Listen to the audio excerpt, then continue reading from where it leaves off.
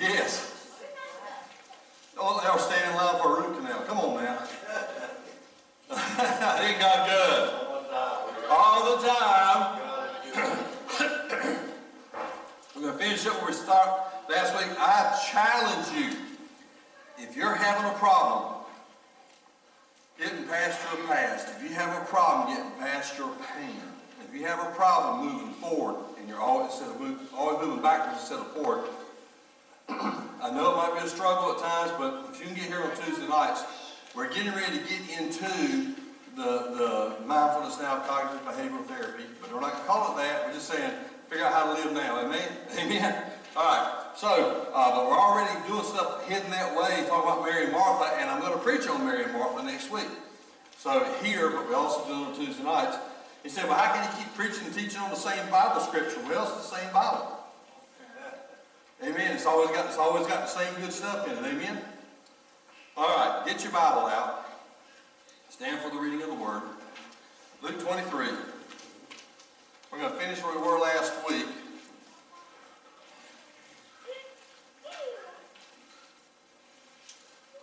Has that got the right date on it? Yep.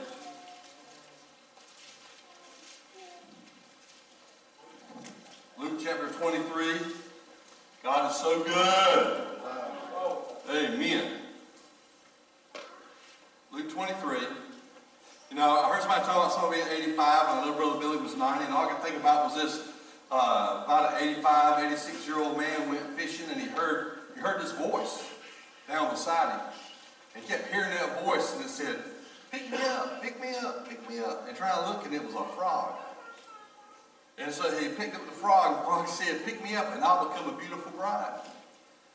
He took the frog and put it in his pocket. He's walking down the road, and the frog said, didn't you hear me?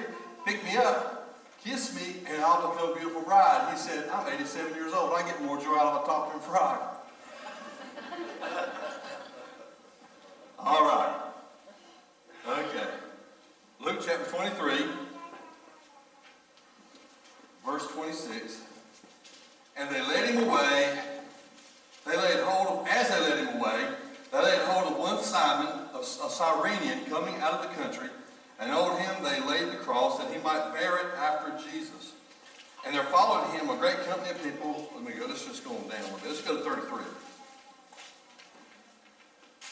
And when he had come to the place which is called Calvary, there they crucified him, the malefactors, one on the right hand and the other on the left. Put your hands this way. Ask God for a special touch. And anointed Father, we love you. We praise your name. We thank you for your grace and your mercy. We know, God, it's not by accident that we are here today. And we know, God, that you're powerful and you've got all things under control. I ask you right now, Lord, to minister to all of us in a very powerful way. Lord, use us in a very powerful way today. Lord, help us keep our mind on now. Not yesterday, not tomorrow, on now. Don't worry about what's going to happen after service. Don't think about what's going on during service where you're not at. Now is the challenge. So we can get what we want and what we need out of God's work. In the name of Jesus, we pray. The church said, amen. On the way down, shake somebody's hand. Tell them, if you're not here after what I'm here after, you'll be here after I'm gone. Tell them. You know,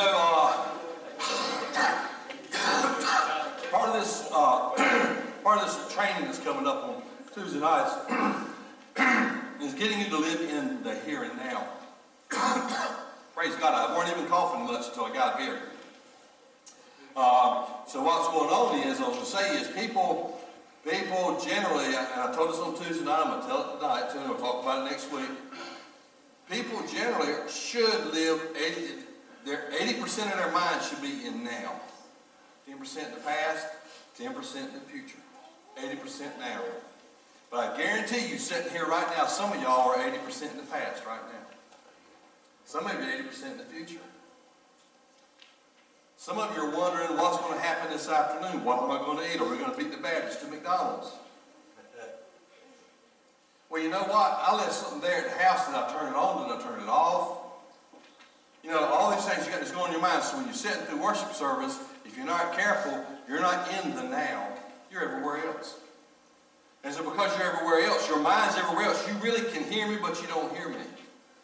it deflects off your heart. Oh, you're hearing it through your ears, but it deflects off your heart. And when it deflects off your heart, then the challenge that you receive today and the guidance that you receive today and the comfort that you receive today are going to be minor because you're everywhere else in your mind. I got ADHD. I'm bad about this. I have to purposely sit down and keep my mind centered. I was listening a while ago. It was tickling me. Marina looked over at me and DC and Brandon and said, all right, y'all, leave the squirrels alone.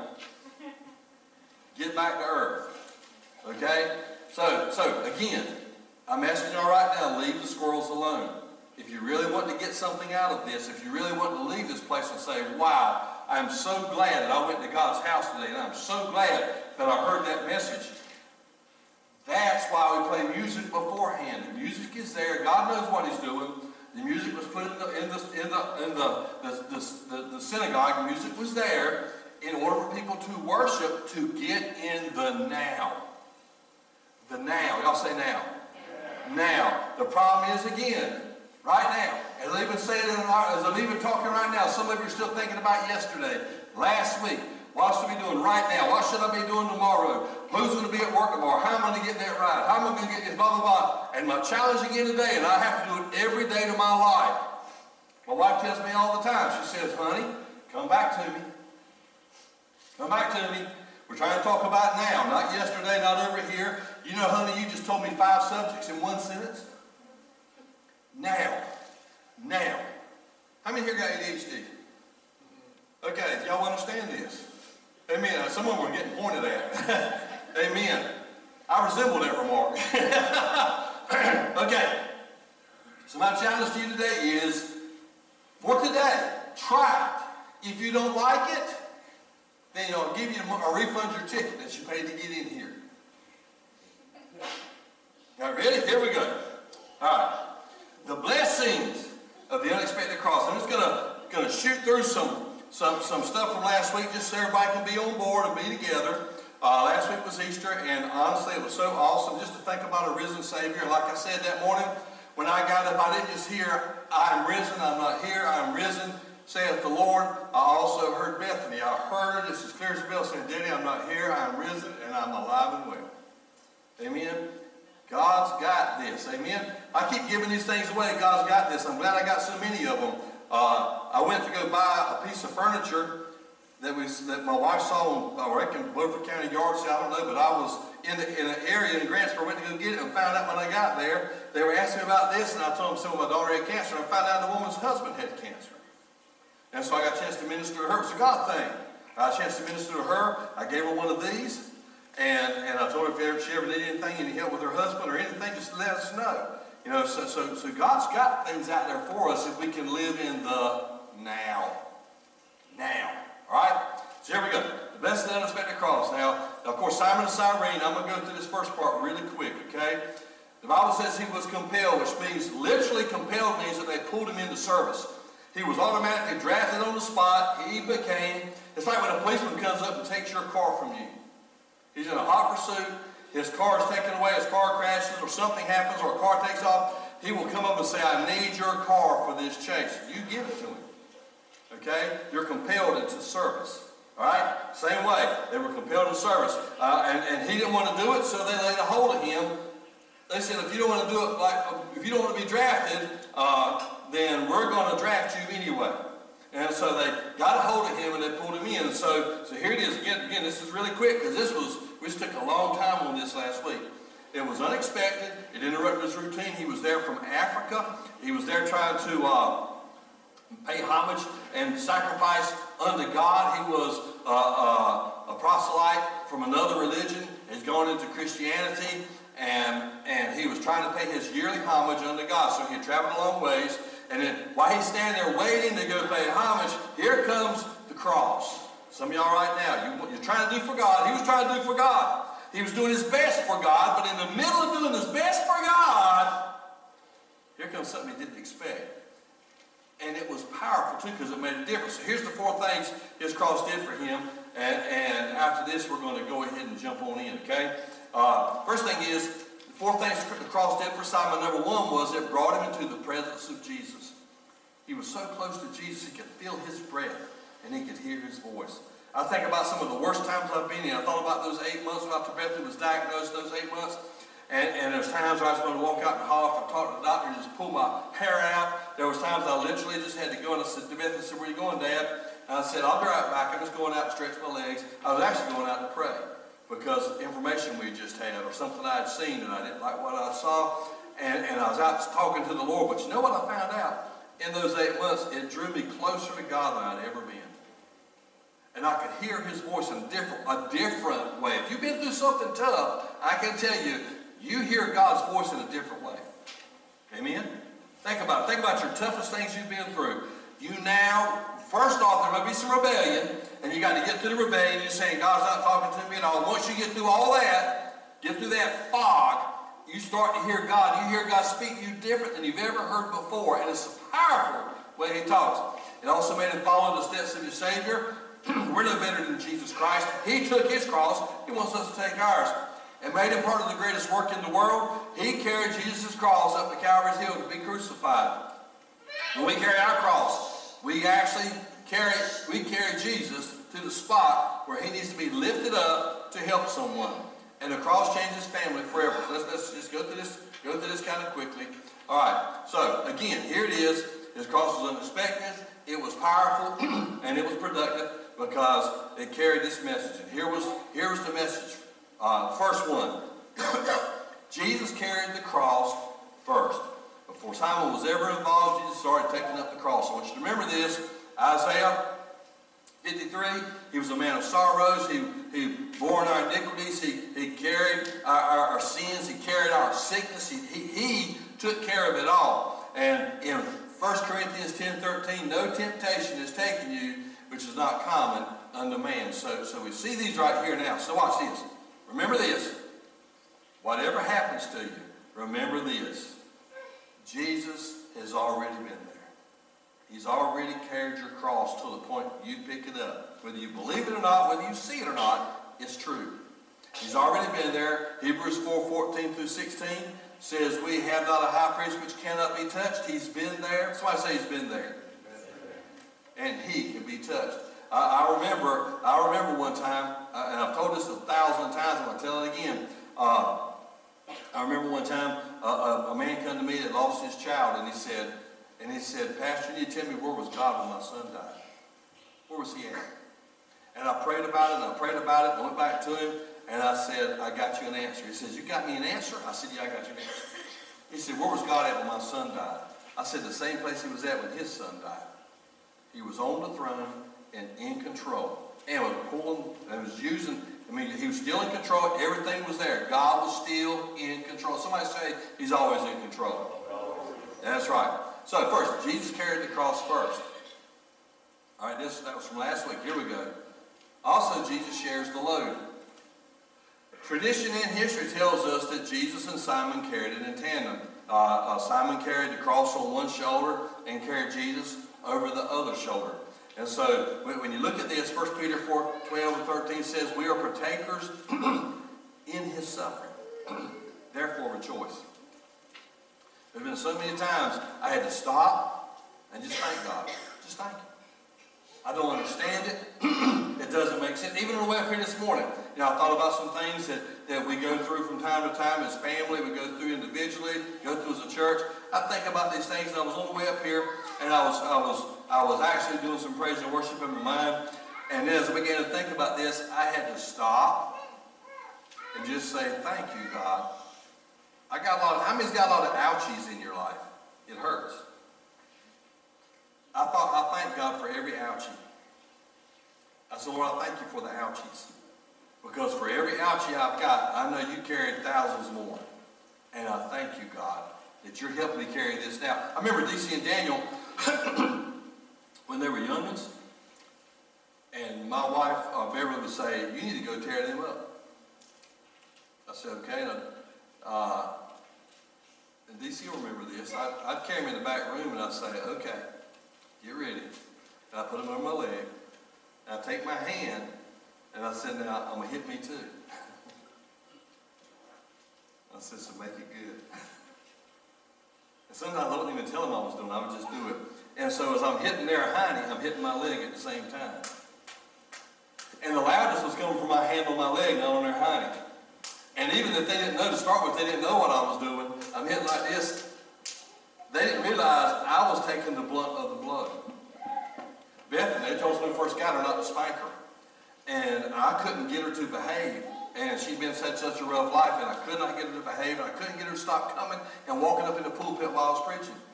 And she just kept doing some things and running and hiding and all kinds of things. And so I said, I know what they said, but I know what God said too. And I said, come here, girl.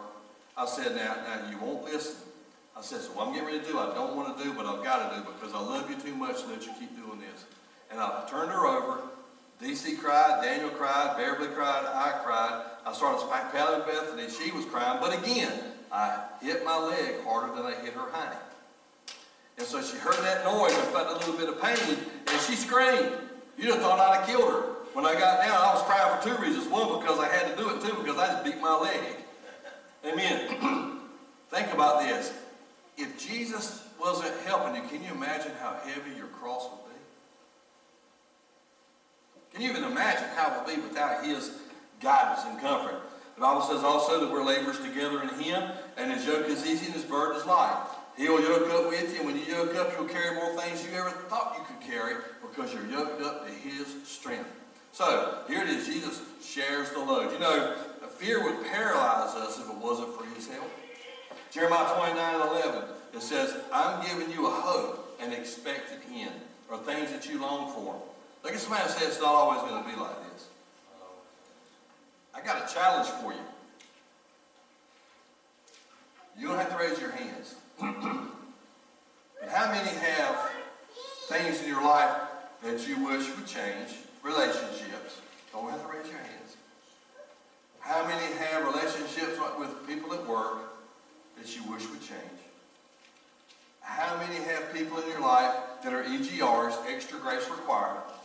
Every time you get around them, you have to have extra grace because you can't handle them on your own.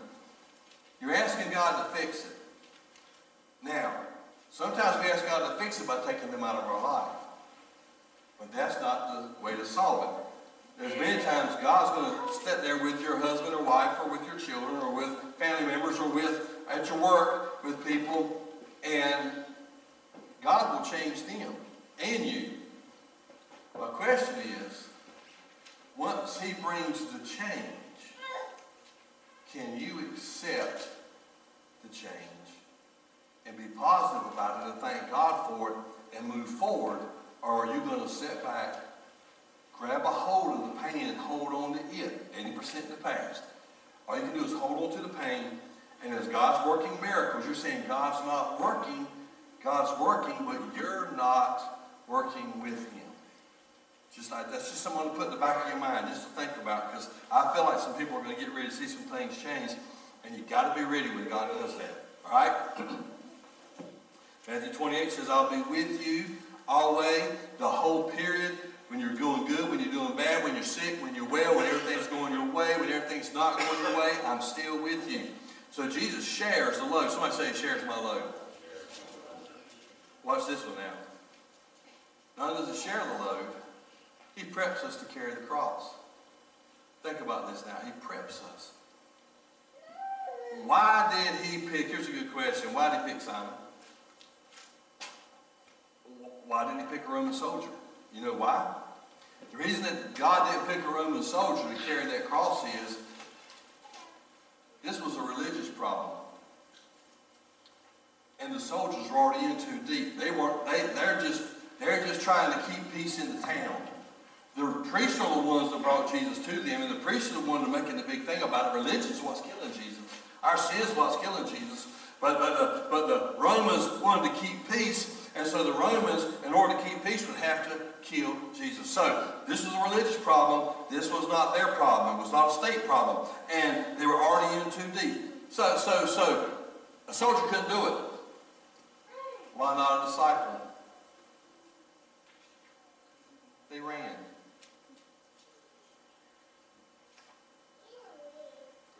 Have you ever missed opportunity to serve God because you ran? I'll leave that right there. God has used every hardship in your life to prepare you for the cross that you now carry. Romans 8:28, all things itself are not for our good, but all things work together for our good. For them that love the Lord and according to his purpose.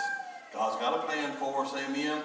1 Samuel 17, he said, I fought the lion and I fought the bear, and that prepared him to fight Goliath. He said, the battle's not mine. Can somebody say the battle's not mine? This battle's not mine. This battle is not mine. This battle is not mine. You know, just, all I can hear, I keep hearing this, and as I keep hearing this in my head, I hear it over and over and over again. Not only do I hear God's got this, and I hear Bethany saying it, but here's what I hear Bethany saying all the time. All the time. I hear it every day. Here it is. Either way, Dad, I win. Either way, I win. Somebody reminded me of that just yesterday. They said, I remember your daughter saying something. What was that? Either way, I win. I said, there you go, Lord. You just keep putting it in my mind.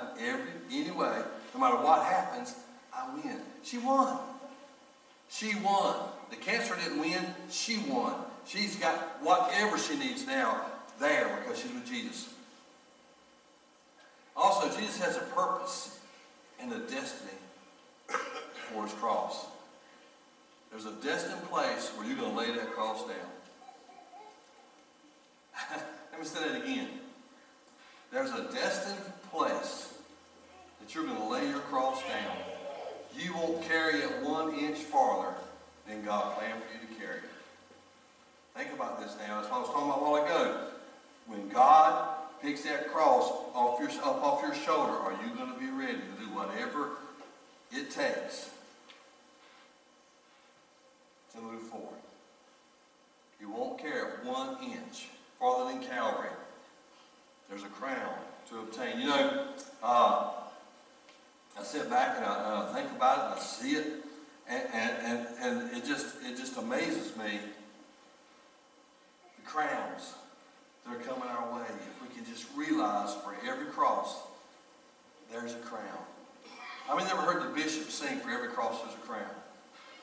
Man, it's the first song I think I've ever heard in my life. Love that song. For every cross there's a crown. We're getting closer. We're getting closer. Somebody said we're getting closer. Okay, and I'm getting closer too. I told you I'm trying to hurry up because there's so many of this. All right, I'm going to get y'all through this. All right, there's a crown on the other side of this cross. Get ready. Here we go. You were never intended to carry the cross for eternity. There's a place you're going to pick it up, and there's a place you're going to lay it down. Some of us already picked them up, right? You're going to lay it down. I promise you're going to lay it down. Jesus uses our cross as an example. Here we go. This is where I really wanted to show you something that's really, really, really strong. Let me put my Bible out. Get your Bibles out. I want you to see this.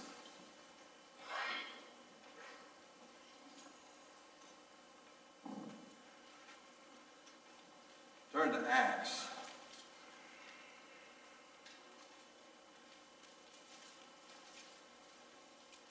Chapter 13.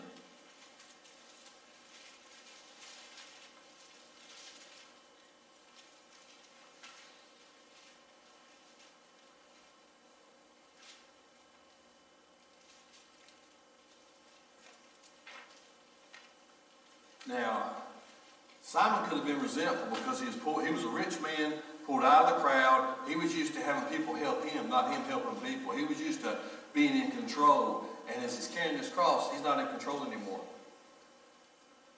He has to walk that 7-mile journey, wherever he picked it up at. It may have been on the beginning of the 7 mile, it could have been in the middle of the 7 miles, I don't know. But somewhere in that 7-mile journey, Simon picked up that cross.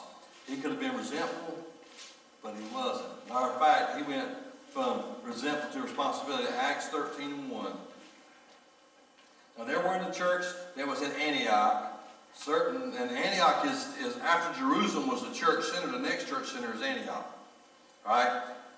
Now there was at the church there that was at Antioch certain prophets and teachers, Barnabas and Simon, that is called Niger, and Lucius of Cyrene. You know what I'm talking about? Simon of Cyrene. Simon of Cyrene now is a preacher. Wow. Wow. Now turn to Romans chapter 16.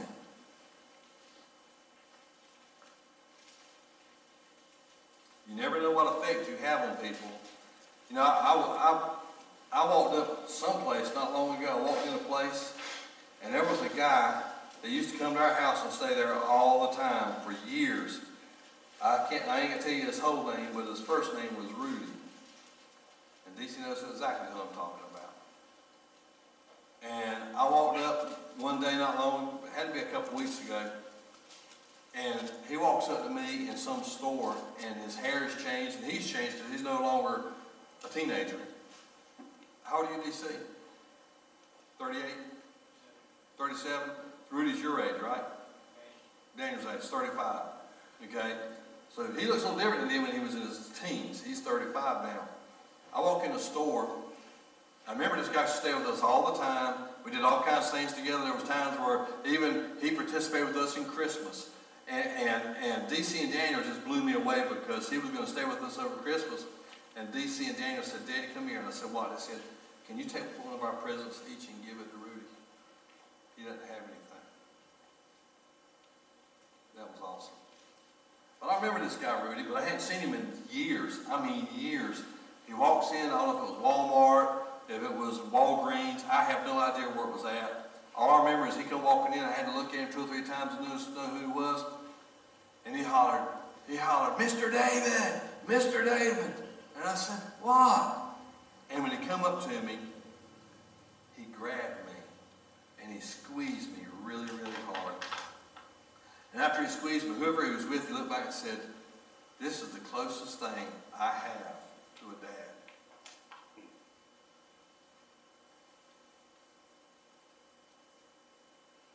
He's my second dad.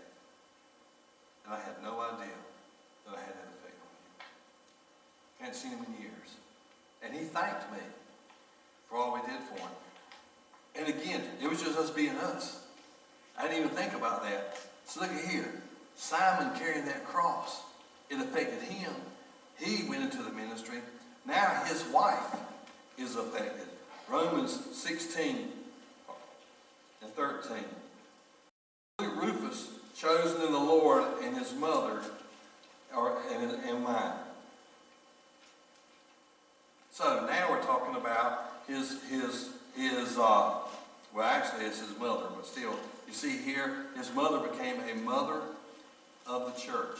Romans 16 and 13. Great Rufus and his mother, and mine. Rufus, of course, is Simon. Now, one more time, turn to Mark chapter 15.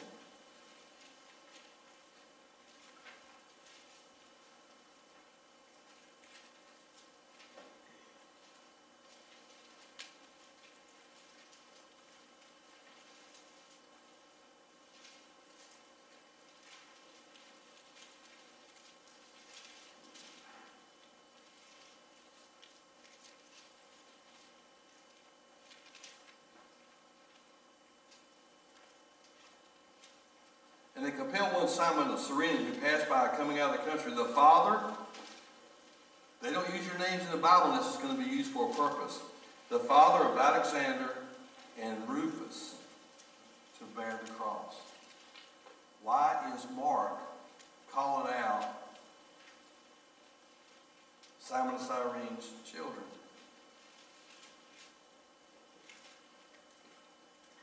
And I'm sorry it did. It was his wife because it was Rufus' mother was the church. Alexander and Rufus to bear the cross. Alexander and Rufus, the father of Alexander and Rufus. Now, turn to Romans 16 one more time.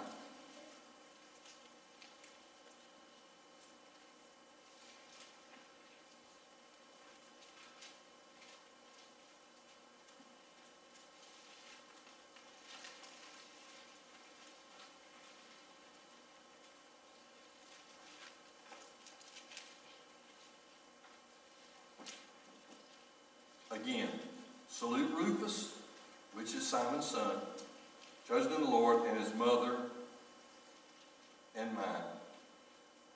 Now I want you to see something here. Rufus became the bishop of Spain. Alexander became a disciple and was martyred for Christ. Wow. How many ever thought that Simon of Cyrene's story stopped at Calvary when he carried that cross? It stopped there. It didn't. It affected his wife. It affected his kids. It affected his legacy.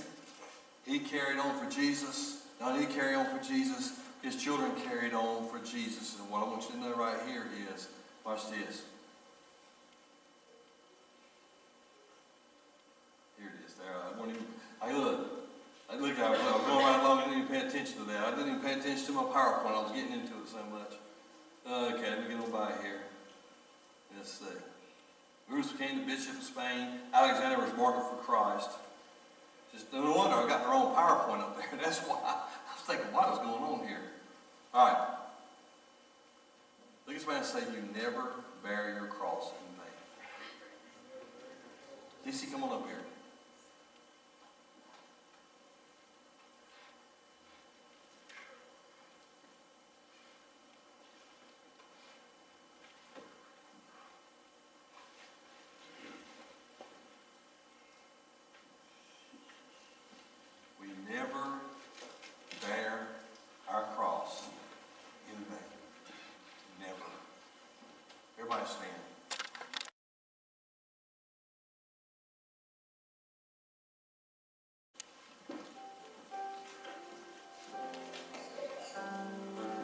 If Simon of Cyrene had a fault that day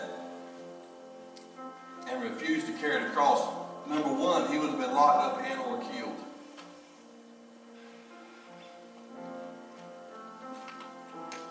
But not only would he have been locked up and killed, he would have never affected the world like he did. It's just enough to say, I carry Jesus' cross. You would think. But Simon did more than just bear his cross. It changed that man. It changed to the point that he ministered and became a key leader in the church. His wife became a mother in the church. His children became leaders in the church. Wow.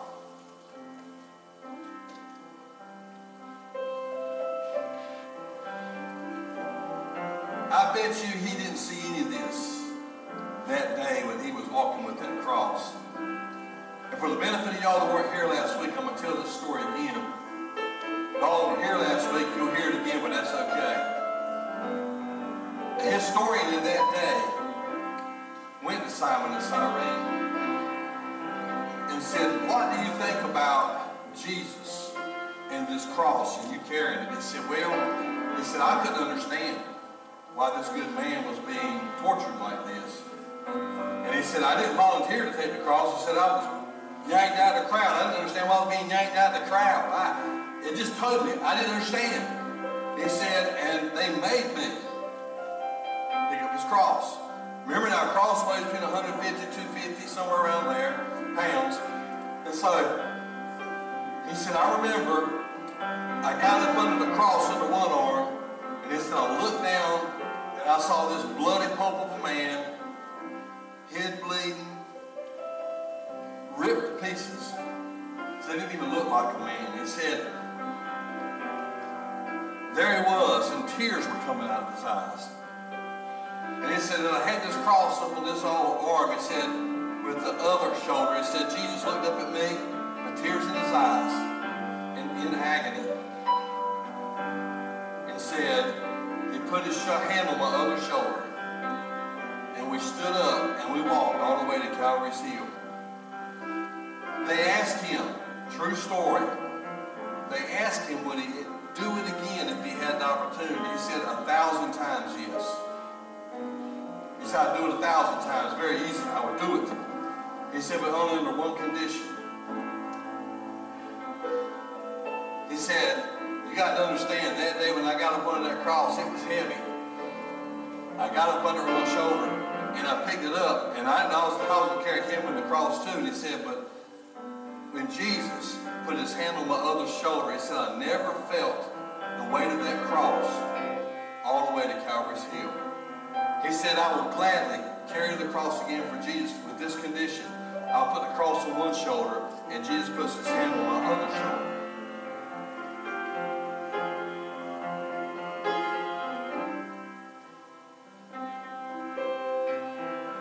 We all like to be supermen, superwomen, super duper wop whooper spiritual people. But I can promise you there's no super duper wop whooper spiritual people in this church. I guarantee there's not one person in this church that does not have a breaking point. I guarantee there's not one person in this church that doesn't have a cross that hurts, that's hard to carry. I guarantee there's not one person, because remember, when we see each other, all we see is snapshots. When we think about ourselves, we see the whole movie, but in everybody else, we just see snapshots.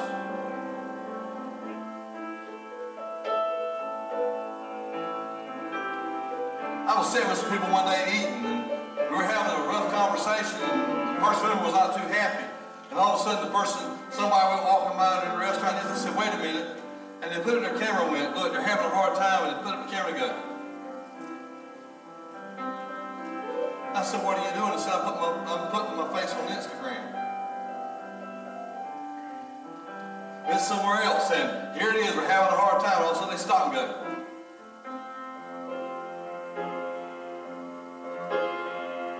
I said, Instagram again? Yep. I said, but that's not telling the real story. I'm here. I see the real story. People are getting snapshots. Some of y'all look around here right now and see other people and say, man, I wish I had the strength they had. I wish I had the life they had. Man, they got it made. You're just seeing snapshots. Everybody in here is bearing crosses. Everybody in here has been to their breaking point at least one time. Amen? It was on that hill to Calvary. Jesus came to that breaking point where he could not carry the cross anymore. He was physically exhausted. He was spiritually exhausted. He was mentally exhausted. In just a few hours, he's going to cry, my God, why have you forsaken me? Why have you turned your back on me? The pain was so bad. And if Jesus can feel that way, I don't want you to feel bad if you've ever felt that way. Because Jesus did that to show us just how tough bearing them crosses can be. But also know this. When Jesus needed help, the Father provided that help. Simon, Simon. In your least expected way, and probably the most unexpected way, God can send relief for you with that cross, and you not even know it. Ask God for wisdom, because he may be sending you a sign when you have no idea. Every head bowed, every eye closed.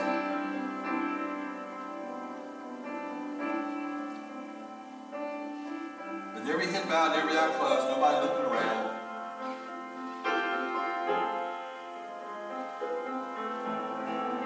How many today would say, Lord,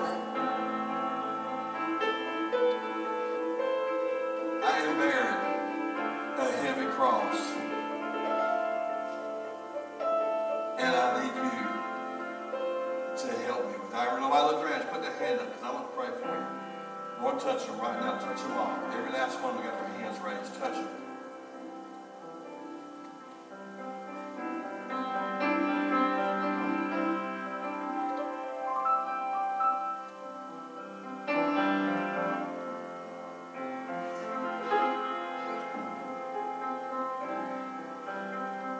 How many have never seen and know the impact that cross made on Simeon and his family, or Simon and his family. Simon and his family all wind up working for God and doing for God. How many never even seen that? Without anybody looking around, you just raise a hand. I've never seen that. Okay, here's what I want you to think about right now. The reason I ask that is you don't understand the impact that you're making on people right now carrying your cross. Like I didn't understand Rudy. And it wasn't just Rudy. I've had guys that hung around the house all the time. Multiple guys come up to me and say, man, you're like a second dad to me. Thank you for being there. I didn't even know. I had no idea. I had people I pastor come up to me and say, man, I'm so glad that I got a chance to run into you. I want to tell you just how much you meant in my life. I had no idea. And just recently, I can't tell you how many people come to me and said, I thank God for you, and you showed me something with Bethany. I'm thinking, I was a wet rag. I was a wet noodle.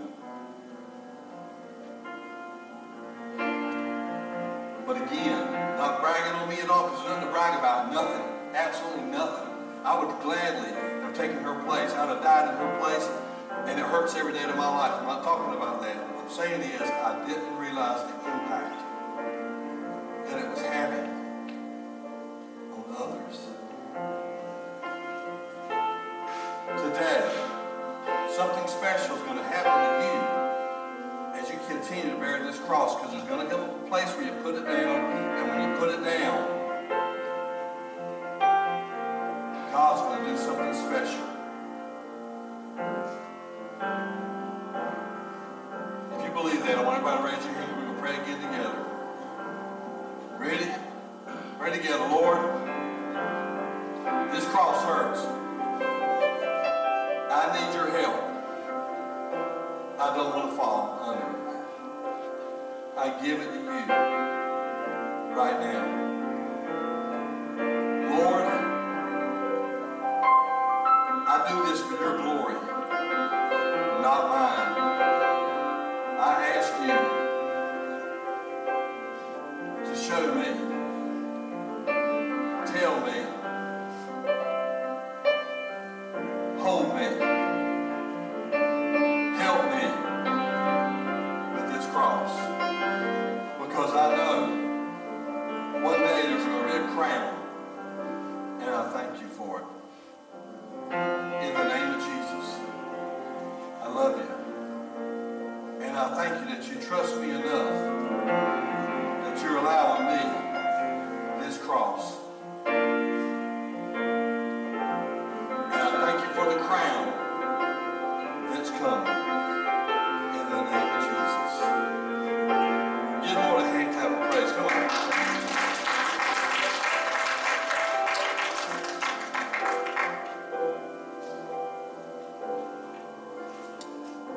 Don't ever doubt God in your worst trial, because He's there. He's doing for you more than you ever imagined. He's making connections that you can't even see. He made connections for me that I had no idea. None. Just like this week when I went and had to find this house and go in and talk with this person and pick up a piece of furniture, and next thing I know, I'm ministering to them. You know, I may have gone to that house now anyway, but I wouldn't have gone with the story that I had. And it wasn't just a story, it was a pain that I was still feeling. And so it made me empathetic to this person. And it was amazing, and I walked away, I said, thank you, God. You're just an amazing God. You're totally amazing. This cross is making you, maybe not what you want to be, but it's making you what God wants you to be. And who do you want to be anyway? Who you want to be, or who God wants you to be? I choose His way.